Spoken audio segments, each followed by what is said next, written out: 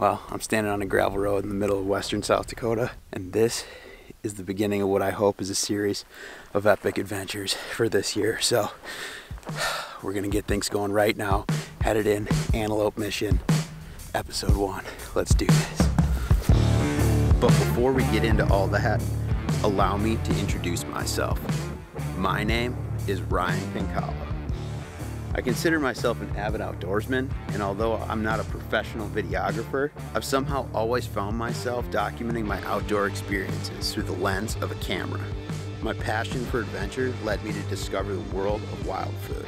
Exploring the world as a hunter, fisherman, and even forager opened my eyes to the connection between epic places and good food. I've made it a mission to spend my fall chasing wild ingredients and doing what I love. Sharing stories and creating amazing food. And this is the meat season.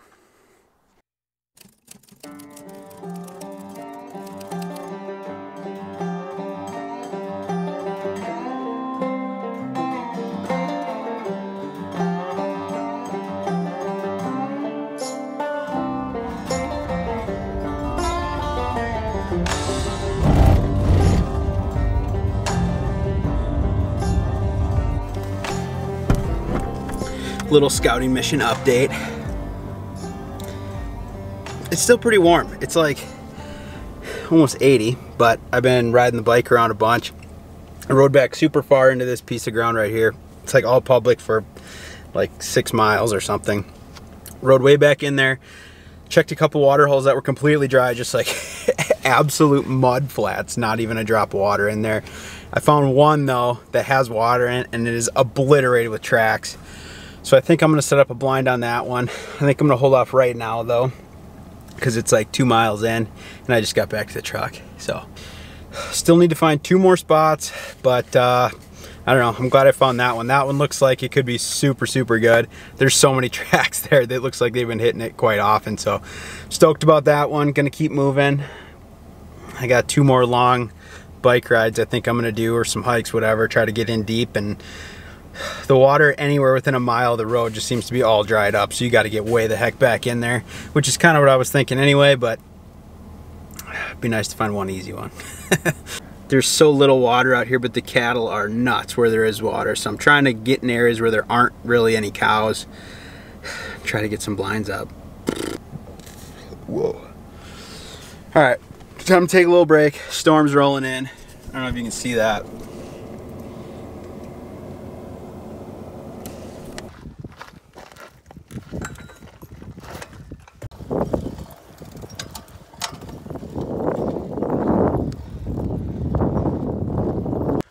Definitely found one spot there that looked pretty good. It was absolutely hammered with tracks.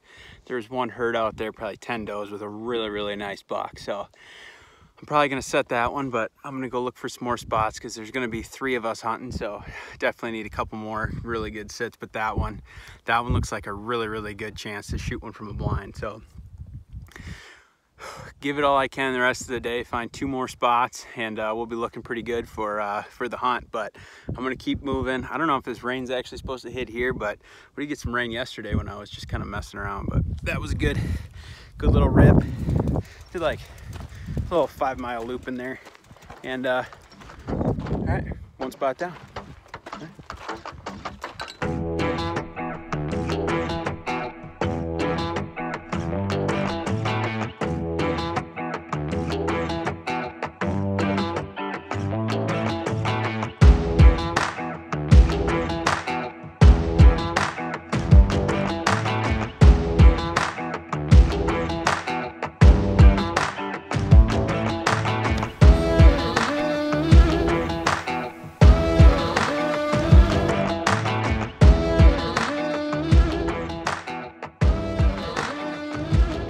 The rain just let up. I got the spotter out, and I just found a freaking sweet buck.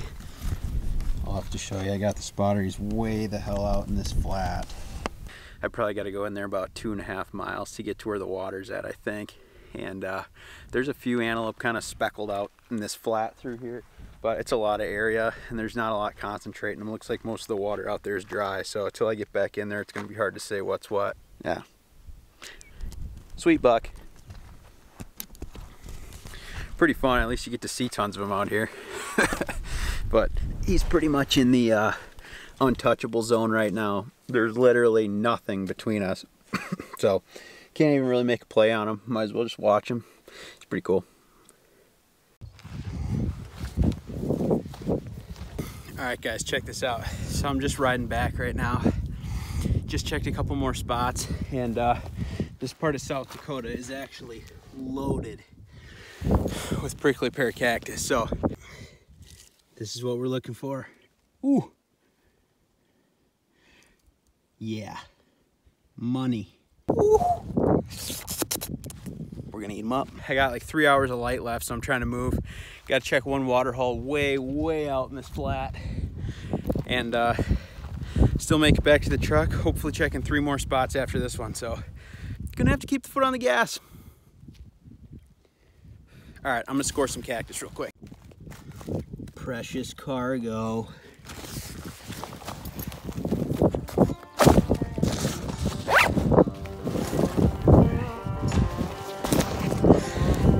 Let's keep moving here.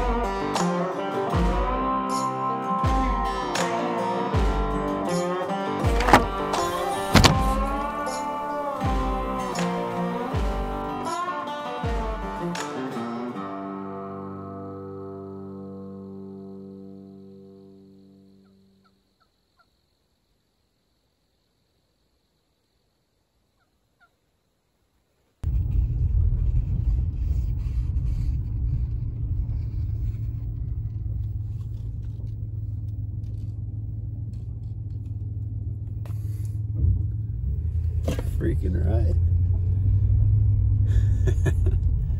Let's go find some antelope now. It's super nice. There's like nobody else out here. I've seen a couple other guys bow hunting, is pretty much it. But maybe like 3 trucks. And I've been driving like hundreds of miles basically around here. Just kind of going back and forth looking through. Whoa.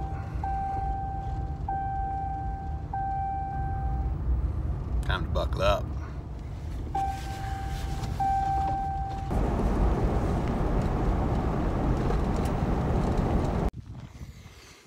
Okay, I have located another water hole that is holding water, and there's a bunch of antelope kind of in this area. I didn't see any at that water, but I got the blind on my backpack, got the bike out, so I'm gonna ride. It's like 1.25 miles into that spot, and just gonna go straight for it, get out there, hopefully see something. If not, I'm still gonna put the blind up, and we'll just have to sit it when we come back.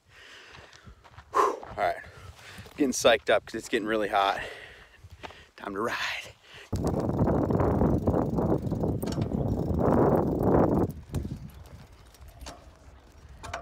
All right, guys, I'm like whew, about 1 mile in right now, and can't quite see the water yet, but just saw a herd of about 15 blow out of here. They saw me riding in, and they just ran up on the hill there, and they're chilling out. Whoa, all right. I can put this down before I crash. Catch up with you when I can see the water. We have made it. It's extremely dry this year. I'm sure if you've seen that on the news, just like mega drought, especially out here, western South Dakota. But hunting antelope over water seems like definitely one of the best ways to do it with a bow. So that's why I'm putting in so much time just looking for optimal spots. And check this one out. Endless grass flat, and then beautiful. I'm just gonna scope the area for tracks, see kind of where the antelope are hitting it. I've already seen some in this area, so I know they've been using it. but I don't want to go where the cows seem to be hitting. So I'm gonna drop down in here, scope this out, find a spot and get this baby set up. From my experience, antelope like a nice gradual approach in. So there's only like a couple of spots that have that. So that's where I'm gonna start looking for tracks. But the top of this berm is tracked out. A lot of cow tracks too, but quite a few antelope tracks in here. A couple of ducks. Everything comes to these water holes. You can see behind me, it's like a dry riverbed going down through here. Not a drop of water in that anywhere, but right here, everything needs water out here. All right, I'll show you what I'm kind of looking for. I literally just walked the whole perimeter of this thing, and there's scattered antelope tracks, but then I got right down on this bigger flat area. This is all cow tracks down through here, but when you get down right through here, there's like a 20-yard section. And these are all antelope. These littler tracks, cow tracks, cow tracks.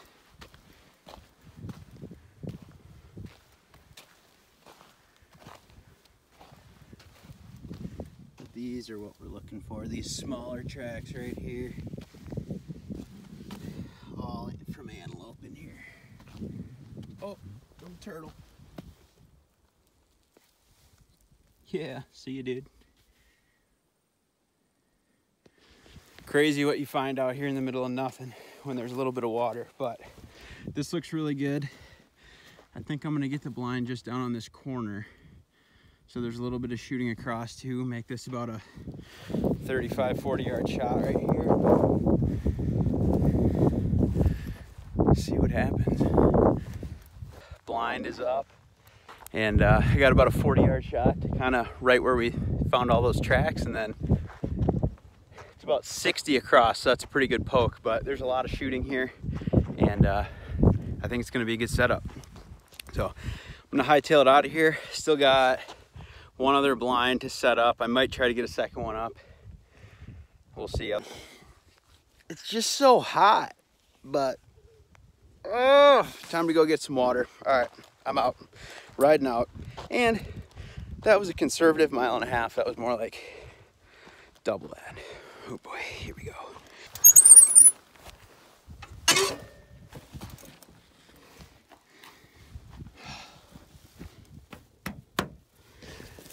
Made her.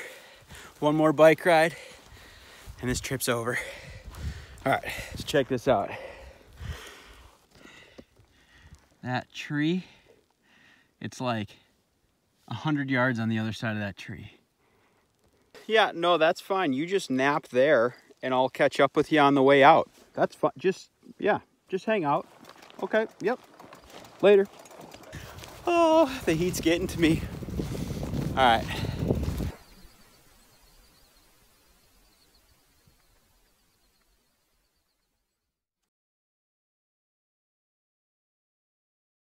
Headed in, Antelope Mission, episode 1. Let's do this.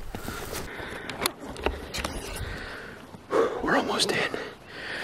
Just over this hill, and we're at the spot. We're like just over a mile in right now. All right. Finish this hike out, and then we're on.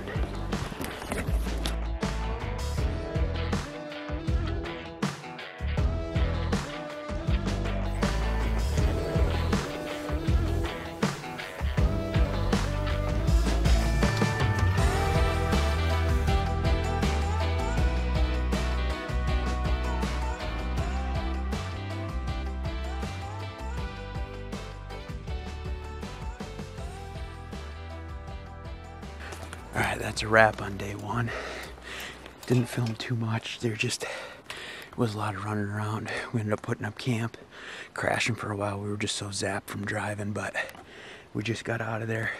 There's a whole herd bedded probably 400 yards from the waterhole spot.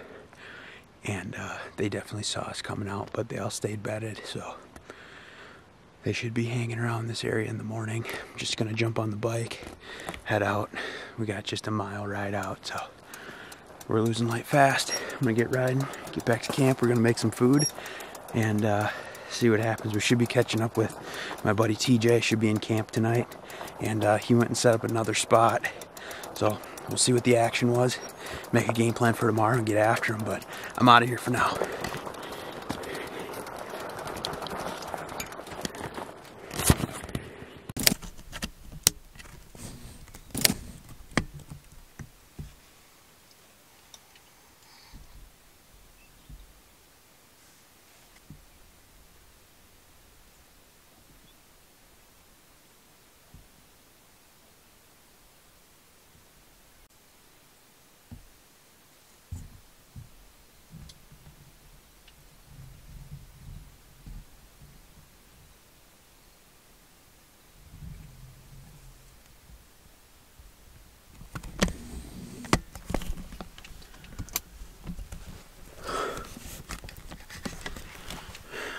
That was pretty intense. So I just had that doe and like a buck fawn come in, and they hung around out there at like 80, came into 50, and then the battery in the camera died. And they actually ended up coming in and watering. I came to full draw on the doe, 35 yards. She was standing there for probably 10-15 seconds, and I don't know, just didn't pull the trigger. So I think we'll just see if we can wait it out. I mean, we've only been sitting here an hour and we just had some come in, so maybe we'll get a buck to slide in here. Even a small buck would be sweet, but I don't know, that one just didn't feel right, so let them go. But that was super sick. Oh, they came right in. I wish the battery wouldn't have died. They were literally right there. So 35 right on the button.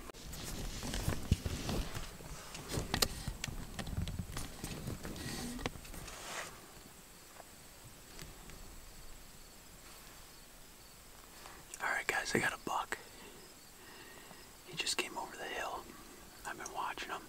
I got the phone scope set up right now. Just kind of checking him out. And then a freaking coyote comes out. And the buck like doesn't even care. It's a nice buck. He's really nice. I got him in the phone scope right now. But he's out there probably. Oh, he just bedded down. He's probably bedded on this hill at about 600 yards. Oh, maybe 500. He's not that far. But he bedded right up at the top of the hill. He's a nice buck. Yes. He's eyeing this water up too. He just needs to come down here.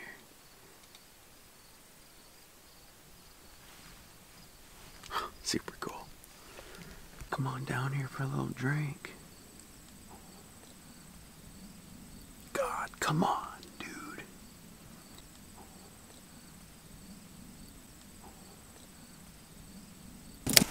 Alright, we're about to head in. I'm hunting with TJ today. He scored last night, so he's done. So we're just going to go in. We're going to sit that same water from last night. A lot of action yesterday, so hopefully we can get one to close. It's supposed to be a lot hotter today, like almost 20 degrees warmer. Super clear out. I think we got a good shot at something dropping into that water in the first couple hours of light, but we'll see how it goes. We're already a little bit late. You can see it's just cracking light right now. So we're gonna motor in there, get in, get set up. Here we go.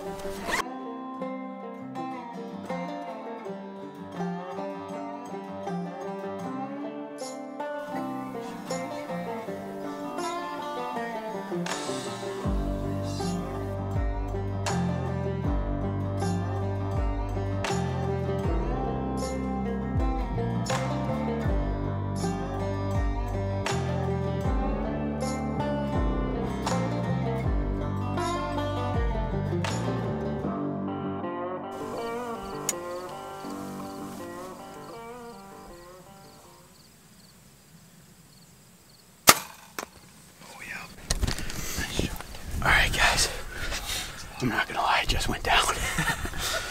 So, I have no idea what you've even seen from this hunt so far, but I'm shaking. It's been an absolute grind. Today, we just committed to this water hole. We got hella burned yesterday. It was insane, but It's like 85 degrees. TJ's freaking sitting here in his underwear. And I freaking blew it this morning, not gonna lie. Had a group of does come in, and I just made a piss poor shot. Terrible. And I don't know, we knew that was kind of maybe gonna be our opportunity for the day. And we've been sitting here, it's like, I don't even know, like 3 o'clock or something. It's 1:30. 1:30, okay. The last antelope we saw was at freaking 9 a.m. So, doe just came in, right across the water. Literally zero chance to even get the camera on or anything. She just came in right outside the blind right here. Came around, ranger at 41. She came a couple of steps closer, put the 40 pin on and let it rip. And tons of blood right at the shot. So she ran over the hill, was moving pretty good. So we're gonna go out there, probably look for the arrow quick. And then just reassess, stick with us. Just found the arrow right here. And it looks pretty good. Clean pass through, just coated. But there's a hella blood trail going out here. Let's just poke that for now. I'm thinking just because we didn't see her go down, we should just walk up on this hill. Yeah. And just glass from up there for a minute. Yep. But we watched her run out in this flat right here. She just went over this little berm, but we didn't get visual on her going down. There was a couple other does out there. They continued on. We did not see the one that I just shot with them, so we're gonna, fingers crossed, get this one. All right, we're gonna hike up there and catch up with you in a second.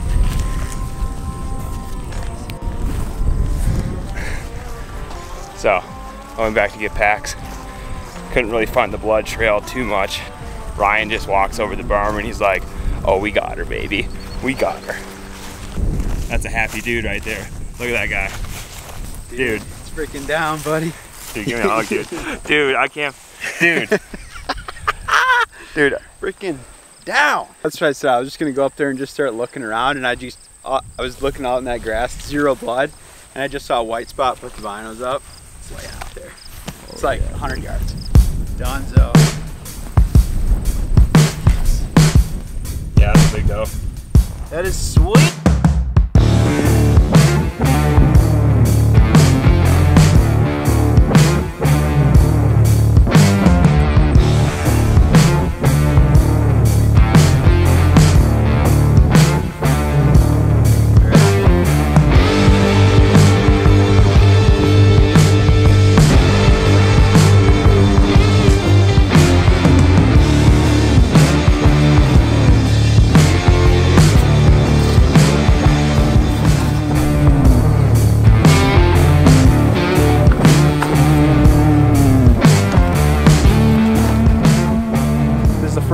First pack out of the season, and it's feeling pretty good right about now. So got about a mile to go.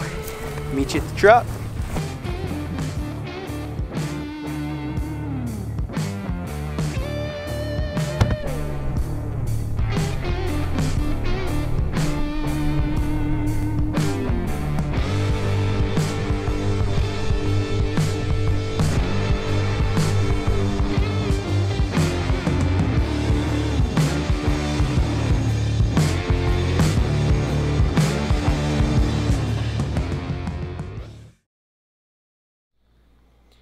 All right, so we're finally back from South Dakota. Things got a little crazy there, and we ended up just driving home after that trip. But I'm home now, and I'm ready to cook some antelope meat. So we already processed that whole thing like you saw, and this meat is freaking insane. So I'm looking forward to doing it right now. We're gonna do some Carne Asada burritos, and I'm gonna use the back strap off of this antelope. We're gonna get it out, and we're just gonna get to put it all together right now.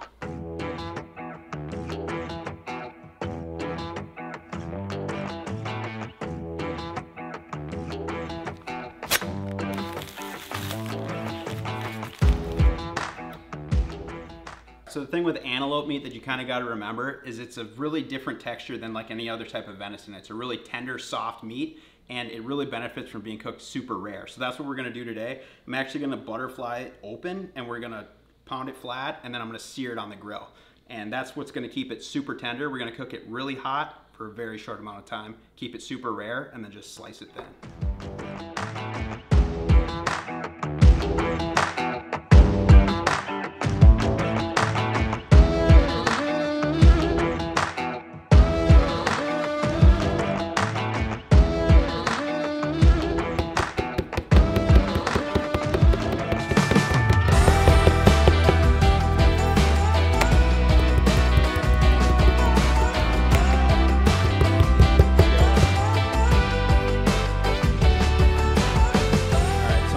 Together a little marinade. This is just a simple carne asada marinade. You can make a billion variations of it, but cilantro, oil, soy sauce, a little bit of acid. So we're gonna use orange juice today, and like game meat with orange juice works so well together. Something about that, like you can use lime and everything too. It's a little more of a harsh acid, but that orange juice is super mellow. Works awesome with antelope meat, which doesn't have like a super distinct gamey flavor like some other venison does.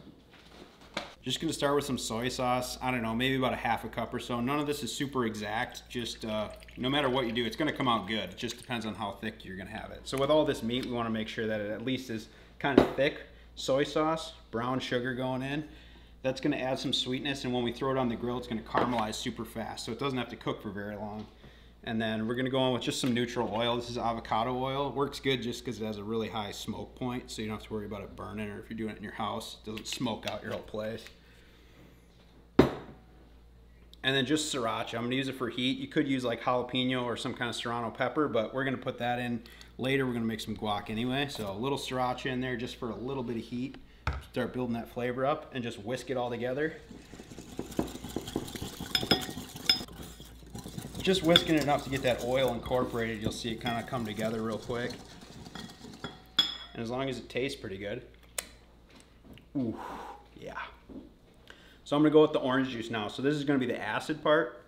Really not necessary to use oranges, but something if you're using apple cider vinegar, lime juice, something like that. But orange juice is the move for antelope. Roll it, get those juices flowing a little bit. And just make sure you catch the seeds when you go in. I'm gonna do the juice from a whole orange. Well, we got some seeds in there. What are you gonna do?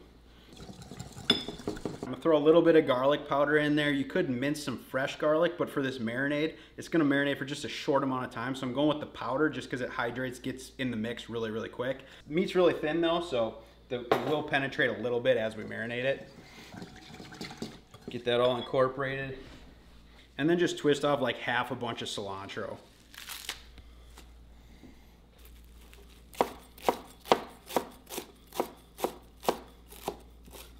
Just a rough chop through that's good. You don't have to beat it up too bad.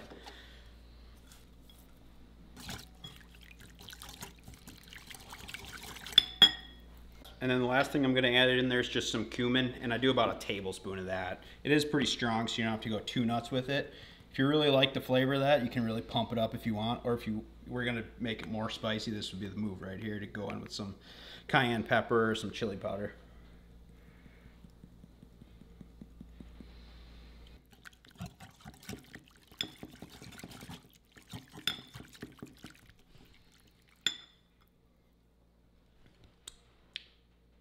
Ooh, yeah, that's gonna work.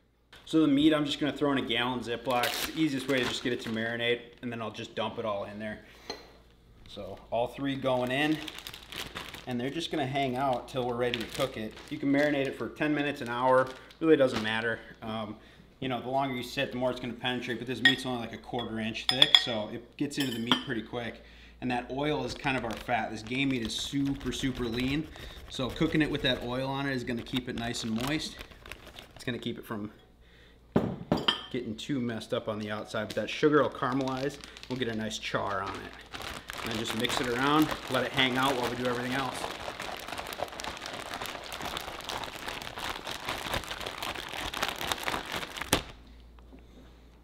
We're gonna make some guac.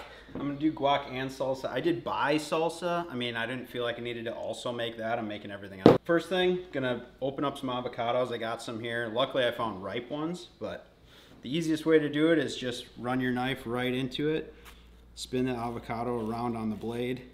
You open it right up, pop the pit right out.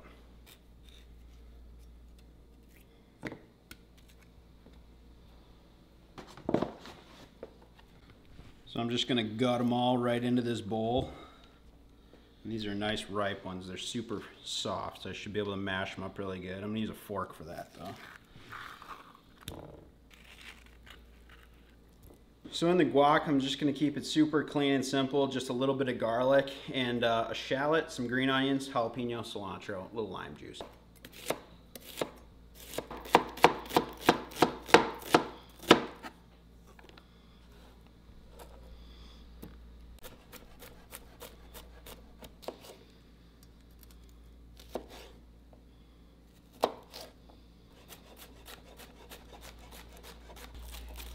Whack them down pretty small.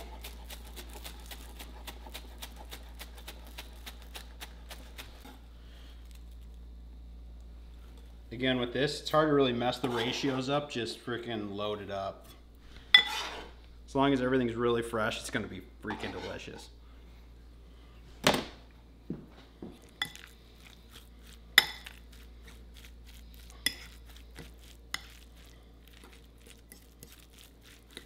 Last thing, I'm just gonna do a squeeze of lime into the guac, and that is done. It's just gonna chill out over here and just wait for everything else to be done. We're gonna fry some potatoes, and those cactus we picked out there on the prairie, those little prickly pear cactus, these are just blanched ones. Just boil them in a little bit of water with some jalapenos and onion, just to cook them down. Now they're super soft. You can actually eat them just like this, but I'm gonna actually mix this with the salsa, so I have this. We're gonna just combine them together, and that's gonna be a nice little topping for the burrito.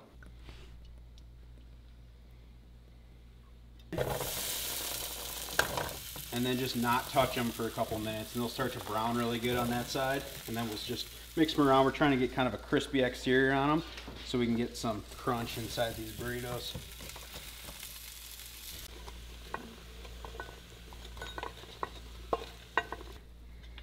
Actually,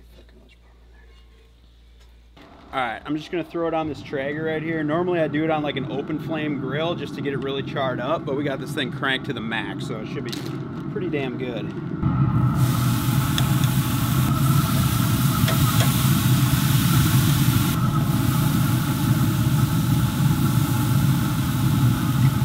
We're gonna cook it super fast, like maybe 2 to 3 minutes on each side. It's gonna sear super fast even though it's not on direct flame, but we wanna keep that antelope meat super rare. It's gonna be ultra tender that way. All right, I'm just gonna pull this meat off now. It's only been on here for maybe like 5 minutes, but like I said, the antelope meat cooks super fast. We wanna keep it really rare. So I'm just gonna toss down this cutting board, let it rest for like 5-10 minutes, and then we're gonna slice it up. All right, we got that meat off. It's just resting, so real quick, we're just gonna knock together a little bit of sauce. It's just sour cream and some sriracha. It's super simple. Just gonna put, I don't know, a couple heaping tablespoons of that. And just a couple squirts of sriracha. Mix that together.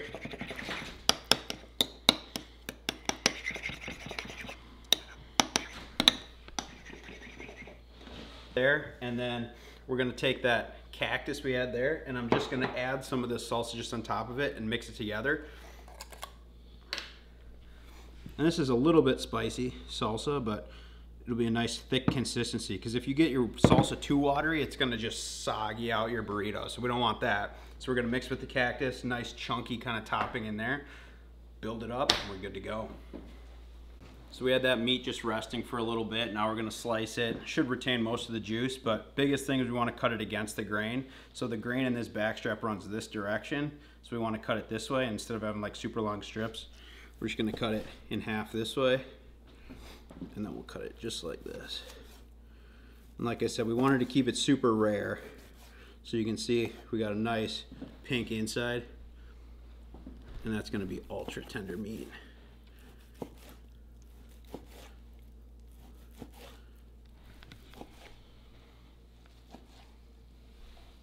So I just dropped this tortilla in the pan for a little bit just to heat it up a little bit. It'll become way more pliable, so when we're rolling the burritos, it won't break apart as easy. All right, so we're gonna start on the bottom with some guac. We'll just load it up.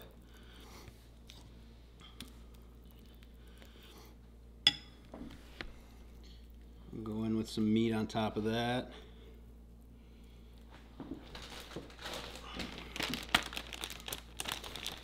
Some cheese on top of the meat, at least it'll get a little melty then. Some crispy potatoes on top of that. And then we'll do our cactus salsa.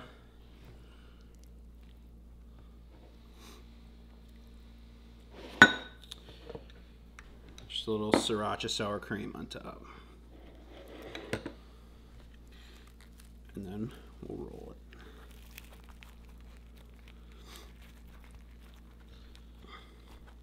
It's just a nice little baby.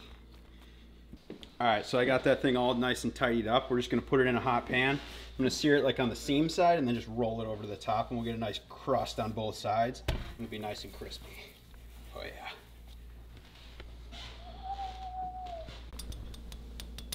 Oh yeah. Yeah, you can hear that's nice and crispy.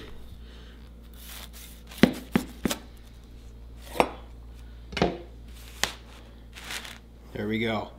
So that meat's super rare still, ultra tender, and that guac just really wraps everything together. A little bit of cheese, and I think we're in business here. All right, let's try one of these things.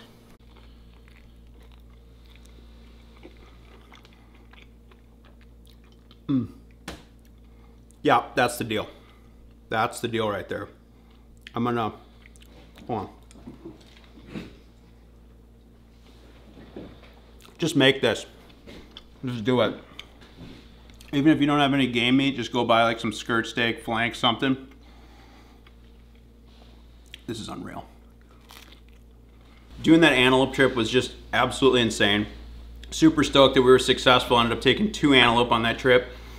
And we got meat for a while. Me and TJ both scored, so there's gonna be a lot of our buddies getting to try a lot of this meat. And fingers crossed we get it done the rest of the season. But that was a super fun trip, and I think that recipe's a winner right there. Thanks for watching, and stick around for more of the meat season. Peace. Home to the mountain.